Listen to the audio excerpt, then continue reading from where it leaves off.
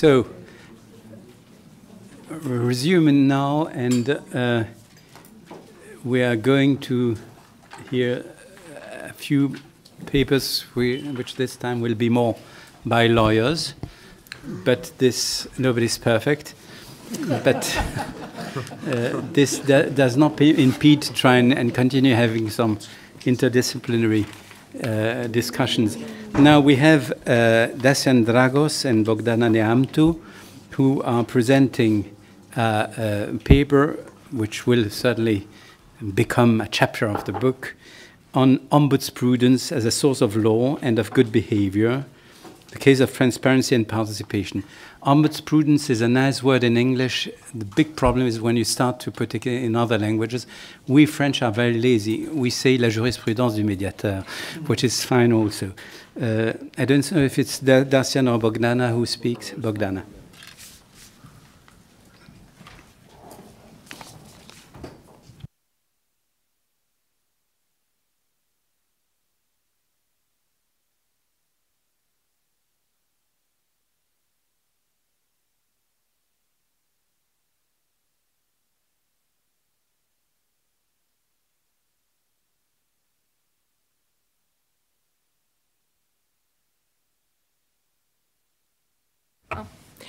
I'm a sociologist who's been working on legal issues pertaining to transparency, good governance, ombudsman institutions, but again, I'm not a lawyer, so hopefully in combination with my colleague, this will prove to be an inspired combination. The topic that we are going to discuss today has to do with the Ombudsprudence of the European Ombudsman, free access to documents. We chose this topic mainly because of two reasons.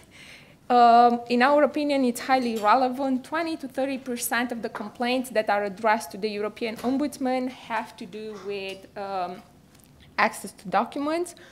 Also, in the last years, together with my colleague, we've been trying to look at the ombudsprudence of various national ombudsmen from Central and Eastern Europe, and this has proved to be a very frustrating endeavor at times, mainly because it's very hard to get access to the full decisions published online. So in this respect, the European Ombudsman proved to be the perfect occasion for this research. What we tried to do was to conduct an empirical research into the norms of good administrations that are employed by the European Ombudsman in the field of free access to documents. The research had a twofold goal. First, we were interested in seeing whether the European Ombudsman is involved in the creation of good norms, norms of good administration in this field. There are authors who argue that the European Ombudsman should be involved, others arguing that the institution is already doing this. The second step, which is more of a challenge, implied making an inventory of the norms of good administration developed by the European Ombudsman in the field. There are studies done with a similar methodology, and one of the recent ones is in the field of public procurement, public tenders. I will not spend a lot of time discussing details about the role and function of the European Ombudsman, but there are a couple of distinctions that are important in light of our research. First of all, we have to keep in mind the fact that when ombudsman institutions have been created in various parts of the world,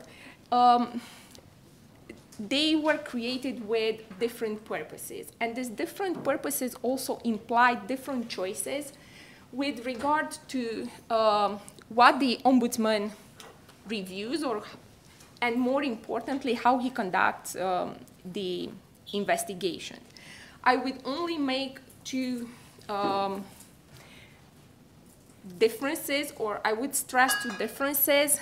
We can look at ombudsman institutions either as control mechanisms or redress mechanisms.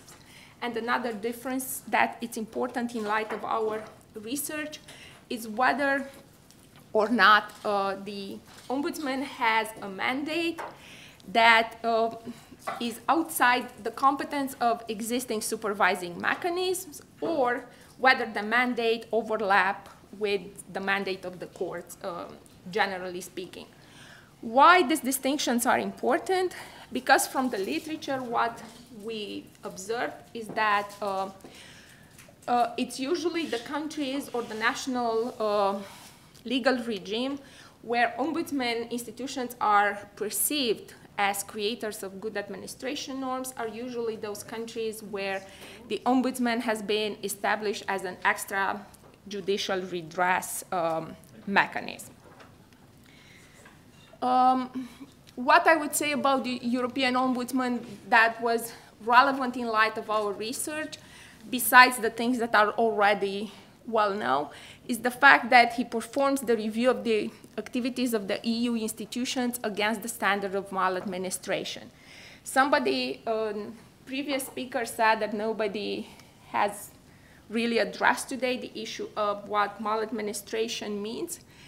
I would just briefly say that this concept was extremely important in the context of our research. The main question we tried to answer was whether it's just a legality review or more. If we look into reports of the European Ombudsman over the time, we do find instances of maladministration, including administrative irregularities, avoidable delay, abuse of power. It is definitely, we can definitely say that there is a coexistence between a legality and an extra-legality review. The main question that is relevant in the context of our research is whether the non-legality review is just a secondary consideration or is something more important, whether it's crucial to the review performed by the ombudsman. We also have the administrative code of good administrative behavior. Also, it comprises a mixture of principles. Some of them overlap with legal principles. There are clusters of principles that have been described in the literature as being more of an extra-legal nature. For example, principles that fall under behaving with care and consideration in contact with the public or regarding organizational matters.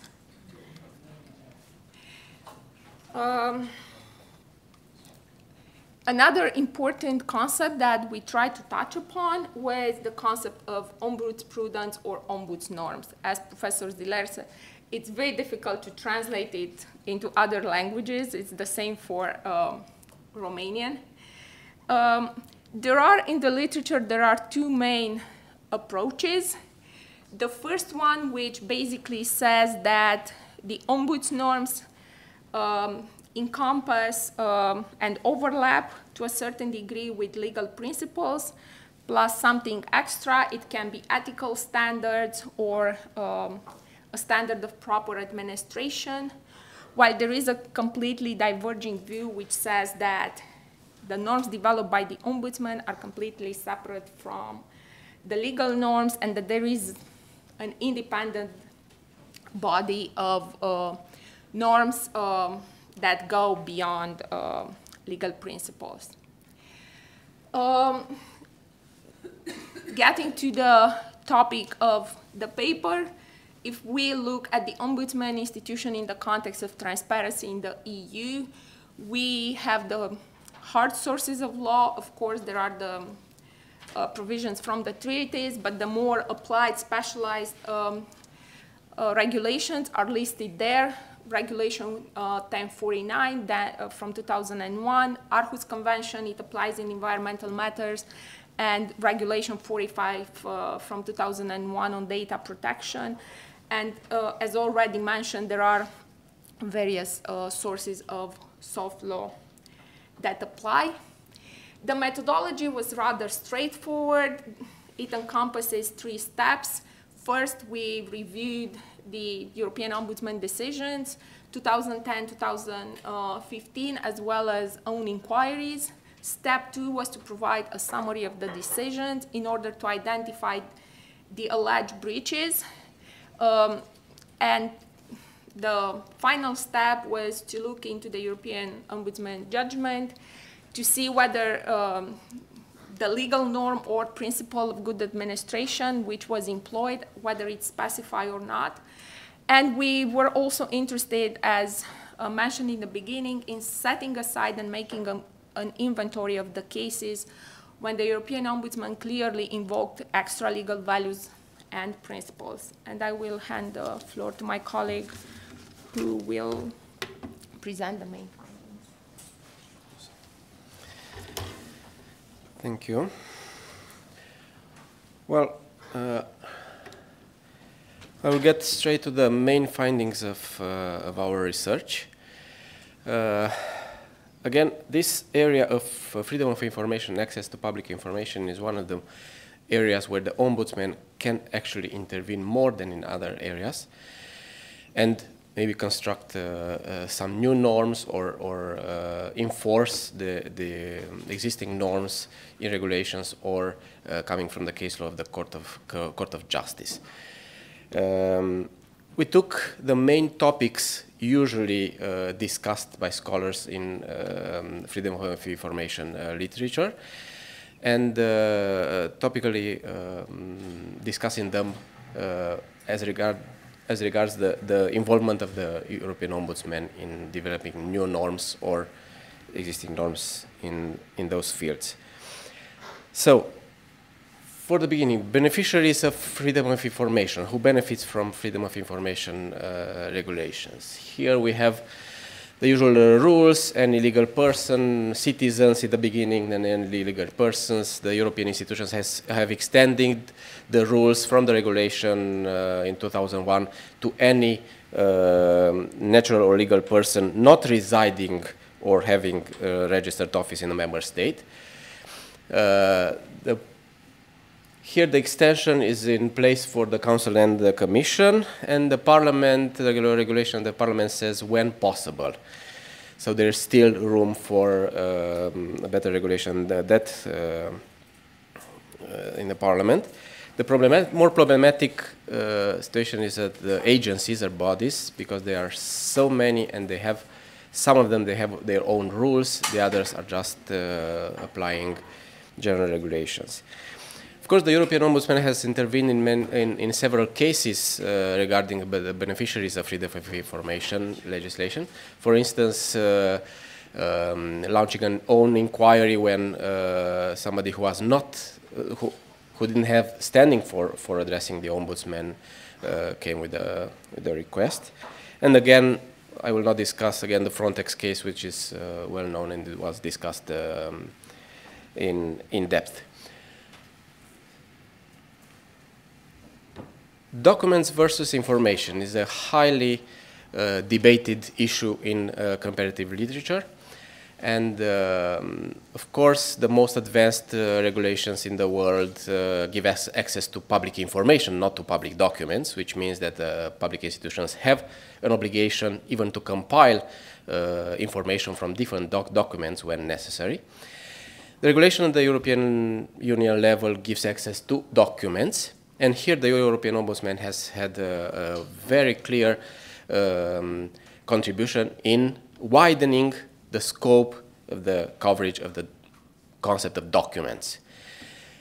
This involved also a survey carried out in 2008 and a study made based on that survey that defined the document very widely as including the medium, the content and the medium on which is held. It was found that the limitation of the existing practice on releasing documents, limitation was related to the searches in databases. If such a search in a database is considered a document or not, and the European Ombudsman was the first to say that normal searches in databases are considered documents and should be released as such by the European institutions. Of course, other circumstances may appear in time, but this groundbreaking determination of the European Ombudsman may help in the future determinations as well. The amendments proposed in 2008 and 2011 to the regulation on freedom of information are taking into consideration the development registered by the European Ombudsman. And also we have other contributions, for instance, considering internal and preparatory documents and annexes to a main document as being documents in the sense of the regulation 1049. The application of the petitioner should be, according to the law, sufficiently precise. And here, again, the Ombudsman has had some interventions. For instance, the requests that were considered by the European institutions vague or open-ended still had to be answered, and the European Ombudsman has said in many instances that this is not an excuse for the Commission, for instance, to seek further clarification with the applicant. And as a good administration practice, the European institutions should assist the applicants in clarifying their requests, and if only a part of the request can be processed, this is not a reason for just denying the request of the whole document because the document as a whole cannot be disclosed yet. Vexatious and repetitive requests. Here again, the practice to discontinue correspondence with the applicants was considered as an instance of maladministration, if not required by the specific circumstances of the cases. Of the case. And the number of applications per se is not an indication of a vexatious or repetitive request, because many of them can be answered in a reasonable period of time by the European institutions. Again, the difference between the complex and abusive requests was touched upon by the European Ombudsman in his or her decisions.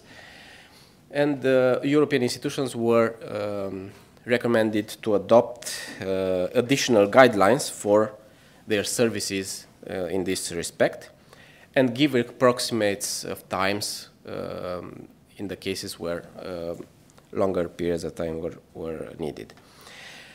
Again, erroneously addressed requests, we have different solutions in comparative legal regimes regarding this. Some legislations go for redirecting the erroneously application to the competent authority. The regulation in the European Union does not provide for such a mechanism, but the European Ombudsman has stepped in again, saying that at least informing the applicant who is the competent authority should be done by the European institutions, and as applying the Code of Administrative Behavior as a courtesy, this should be an obligation of the European institutions. The response of the European institutions should be clear and very well reasoned, and this is a matter of dispute there, because a lot of cases, the European Ombudsman has dealt with a lot of cases where the motivation, especially regarding the rejection based on some exceptions from the regulation, was not sufficient. The communication should be done in the language of the applicant, and the tone and attitude of the staff dealing with requests was also the object of recommendations from the European Ombudsman, because this enhances the trust in public institutions and also is in compliance with the principle of courtesy that is enshrined in the Code of Administrative Behavior. And of course, a lot of interventions of the European Ombudsman have been finalized with granting the information that first was refused by the European institutions. So as an overall assessment, these interventions were very successful in many cases. Mainly, freedom of information requests are rejected based on the exceptions provided in the regulation from 2001. There are absolute and relative exceptions. The absolute ones are not subjected to a public interest test. The relative ones are subjected to a public interest test, meaning that if there is a public interest in overriding public interest in disclosure, even though the document is covered by that exception, the public institution must release the document. The European Ombudsman has done a great job in narrowing down the exceptions in their interpretation by the European institutions. As an example of good practices that were recommended by the European Ombudsman, we can list identifying all the documents pertaining to the request as a prerequisite of assessing if an exception applies, and not using other exceptions than those strictly listed in the regulation as a reason for refusing access to public information, such as administrative burden or, for instance, releasing information, medical, it was about the medical files, that if circulated would mislead the public and so on. So different exceptions. Another exception from the freedom of access to information is the so-called non-existence of the document, or what was developed in the US doctrine as a Glomer doctrine, meaning that if a sensitive information may be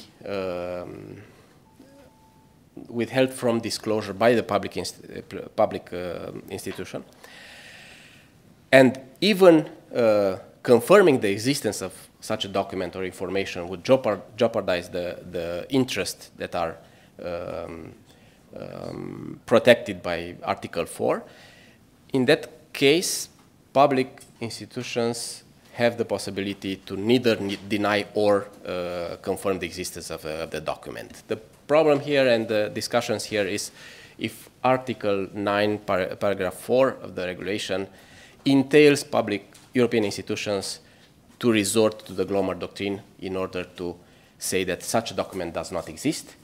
Of course, the European Ombudsman can only verify and has applied the principle of presumption of legality there, because if the European institution says that such document does not exist, there is that.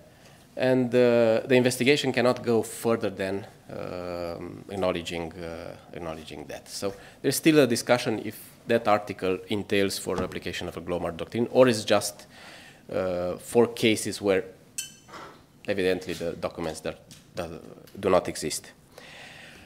Then we have partial disclosure. I will not insist on that. Of course, part of the documents should be disclosed.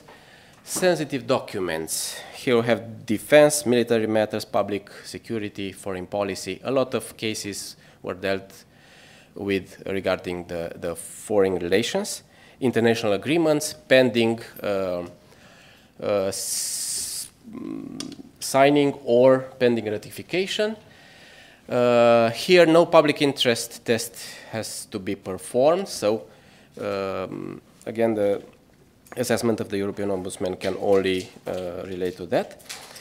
And of course, we discussed already here about the TTIP and the own investigations of the European Ombudsman regarding the trialogues. Then we have the Irish case in 2011 and 2014 from the European Central Bank on financial, monetary and economic policy of the EU member states. The letter addressed by the bank to the Irish government regarding the economic crisis. Again, we can see a contribution of the European Ombudsman even in these very sensitive cases. For instance, recommending the European institutions that in sensitive cases, proactive dissemination of what can be released may solve a lot of problems and may prevent a lot of unnecessary requests for public information. And of course, releasing the information that is already public without much, procedural burden and so on. Another issue very disputed in practice is the third-party consent. A lot of documents are originating from the member states or from other governments outside Europe. And of course, the rule is that European institutions should release those documents only after consulting the originating party. Problem is here to see if such a consultation may be the only reason for refusal to grant the access to public information. And the European Ombudsman Ombudsprudence in such regard is that if the third party needs to be consulted, then the European institutions should set also deadlines for answering such a request for consultations. If the third party does not respond to the consultation request, then the European institutions should go ahead with assessing if the documents can be released or not, and if it falls under the exception or not. Again, the third party if the third party requires to know the name of the applicant or the identity of the applicant, that is not has not bearing on the case.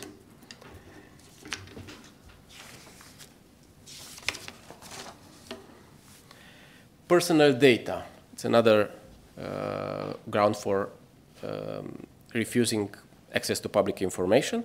Here we have the interplay between the two regulations, the Regulation 1049 and Regulation 45. There were cases where applicants were requesting access to documents based on their right to access their own file, and then requesting again access to documents in order to make them public based on the Freedom of Information Act.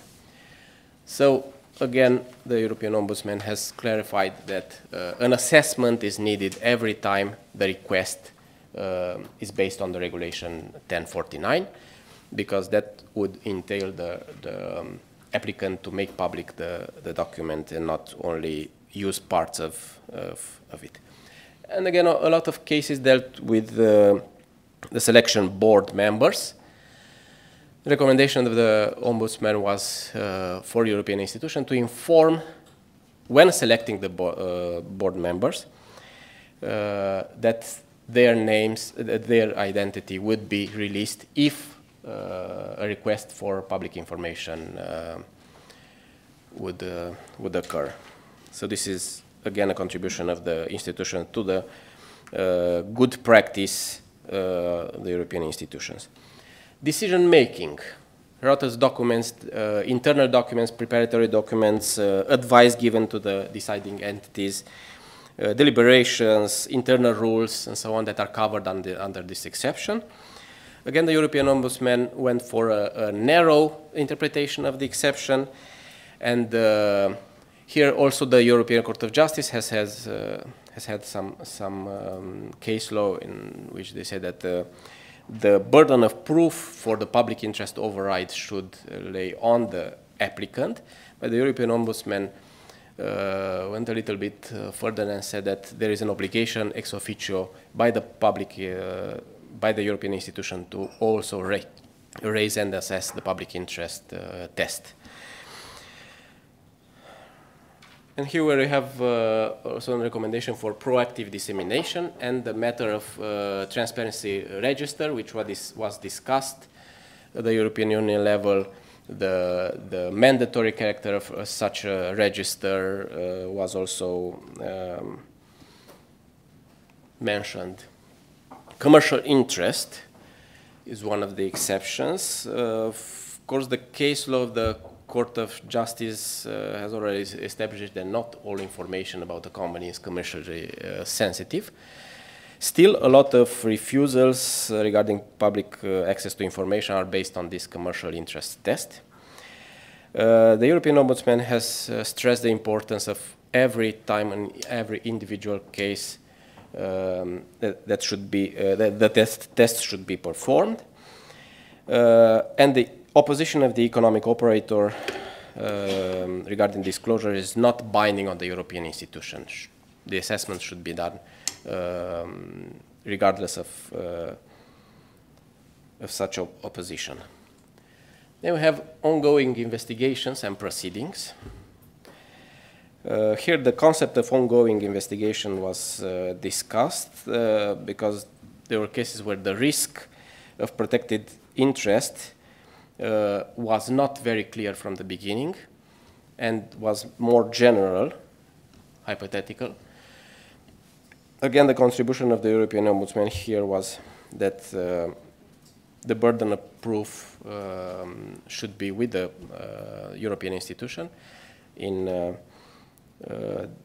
demonstrating that there is an investigation ongoing, and releasing the documents will jeopardize that investigation. In competition cases, the European Ombudsman went a little bit further and even gave guidance on how to perform the public interest test. I will go further on time frames.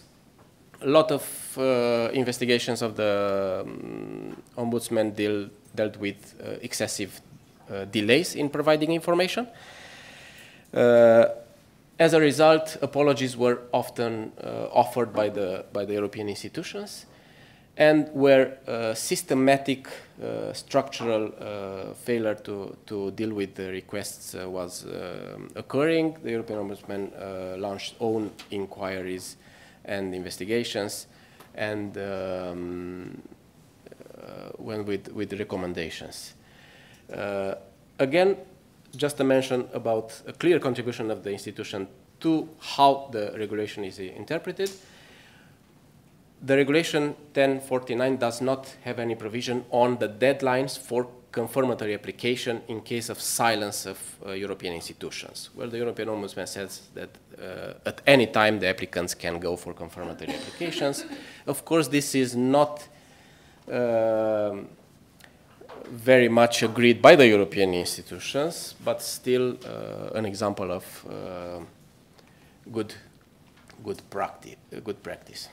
The overall assessment, or a preliminary assessment, because we still need some work to do on the findings. The European Ombudsman institution is in this respect of contributing to the freedom of information development in the European Union. Is performing legality review, mainly, infused with good administration behavior principles and practices. By adopting the Code of Administrative Behavior, the contribution to the enhancement of freedom of information is very clearly stated. Mainly, the institution is regarded as a redress mechanism, as an alternative to the European Court of Justice in freedom of information cases, because in most of the cases, the institution tries to enforce the already established case law of the court in that regard. The European Ombudsman has contributed to the enforcement of the idea of performing the interest test, the public interest test, at every occasion when an exclusion grounds is invoked, and systematic failures in dealing with freedom of information cases were addressed by the European institution, the European Ombudsman, by own inquiries and visits at the sites of the European institutions. So our preliminary assessment is that in this area, at least, the European Ombudsman has developed new norms of good governance, apart from those already enforceable at the level of the regulation and the case law, and is making a clear mark on the development of the freedom of information regime in the European Union. Thank you very much.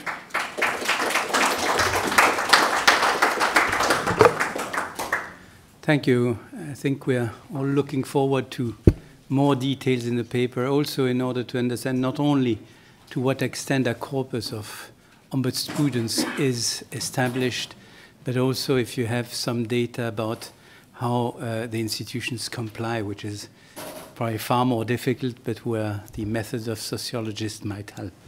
I'm opening the floor for questions, comments.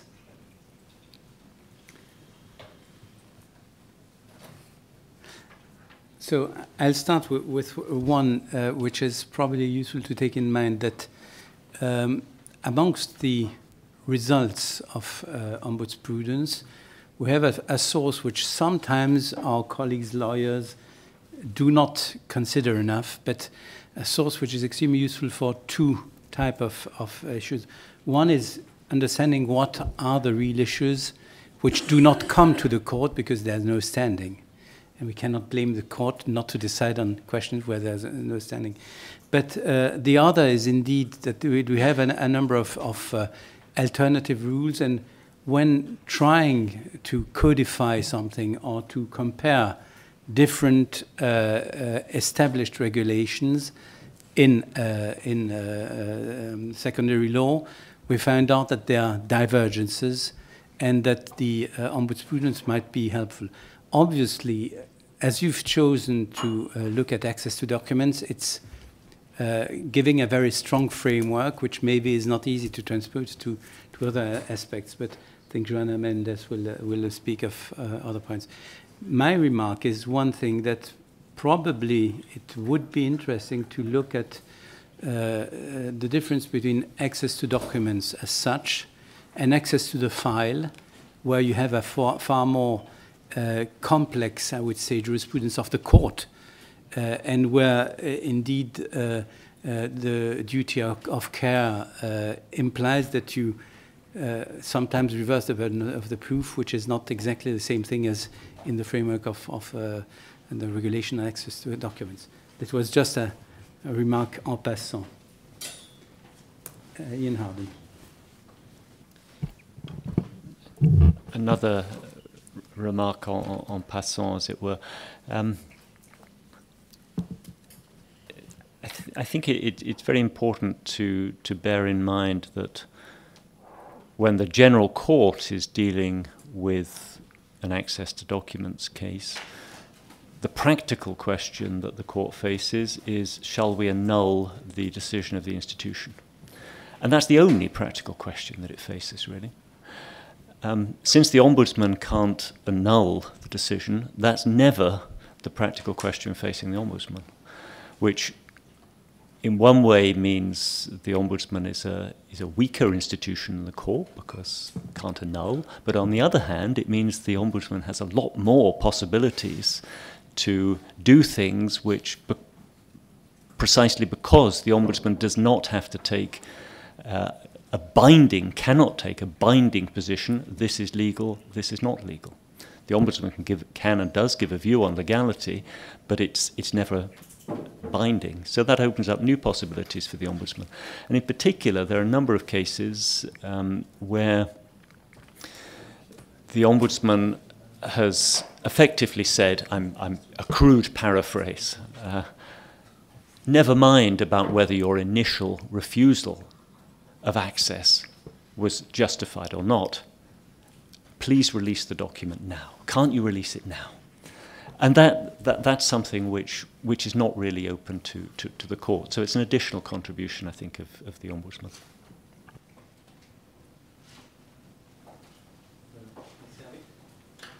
Yes, I would just like to add that this is, of course, exactly a very, very difficult and dangerous territory to be in, because the Court of Justice has arguably gone very far in excluding whole areas from access to documents, not access to file, but access to documents, whole scale in competition, state aid matters, where it's very questionable whether that really complies with the spirit of the law, and whether that serves the public interest so well. So the alternative redress through ombudsman, I think, becomes ever more important when we come to very far-reaching case law, simply saying, no matter what the black letter law says, in the order of good administration, we think competition cases should be fairly outside of the access to documents as far as ongoing or former, ongoing investigations, obviously, but also former investigations go.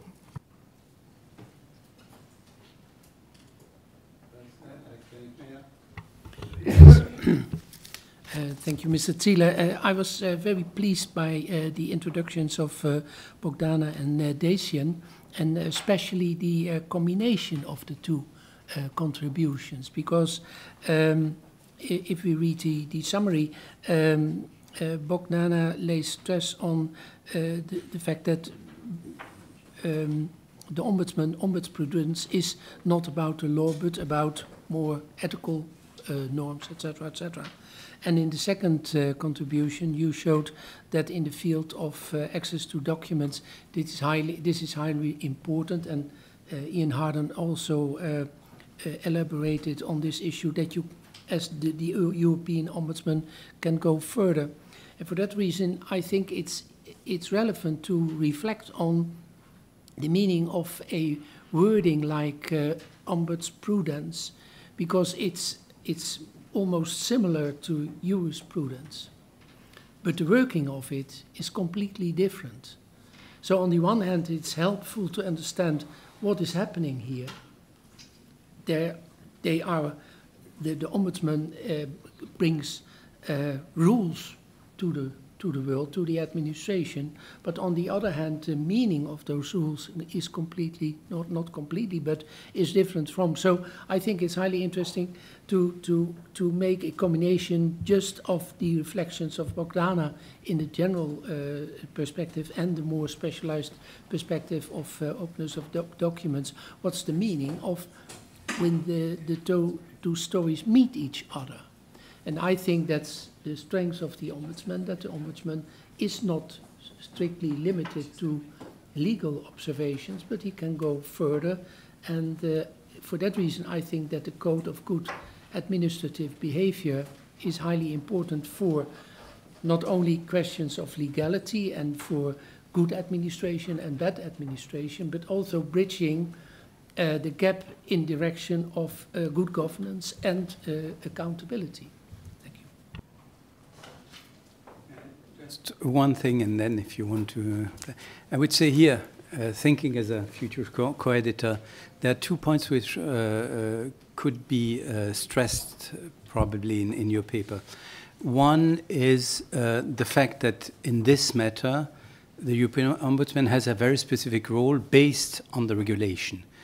And as you have done a lot of comparative work, you know well that in some countries there's this role for the Ombudsman, in some others there's a specific authority, and it might be interesting to think about to what extent the output of what the Ombudsprudence on access to document is due to this double hat.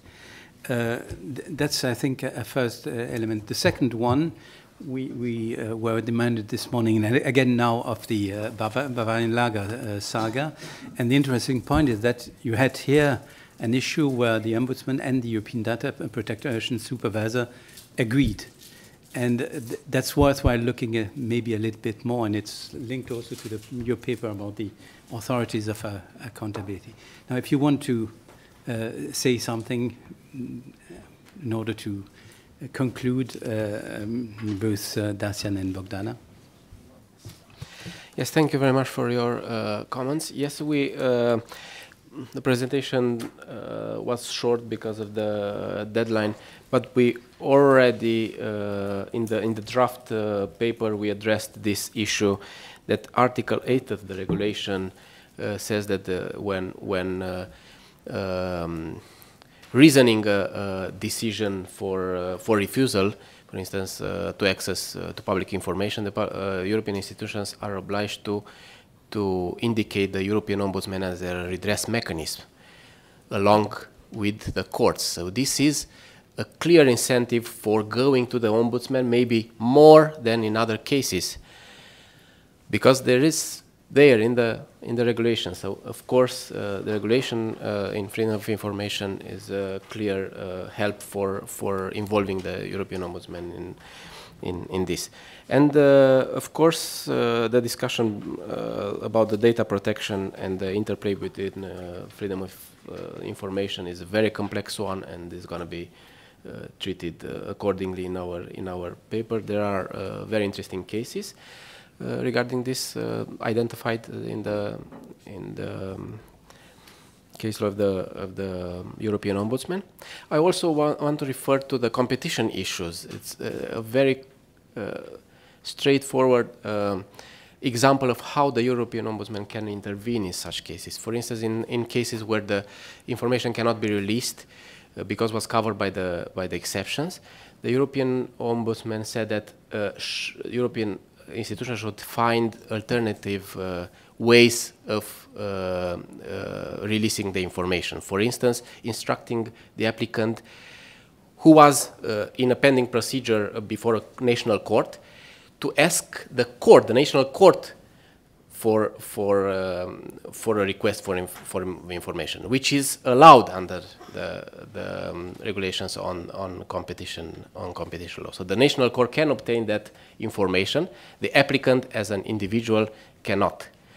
So if there's an alternative way of getting that information, that should be specified by the European institution as a matter of good practice in competition law cases.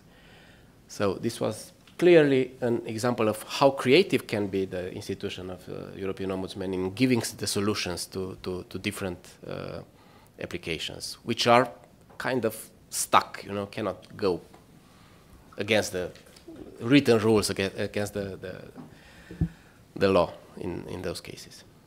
Thank you. Thank you.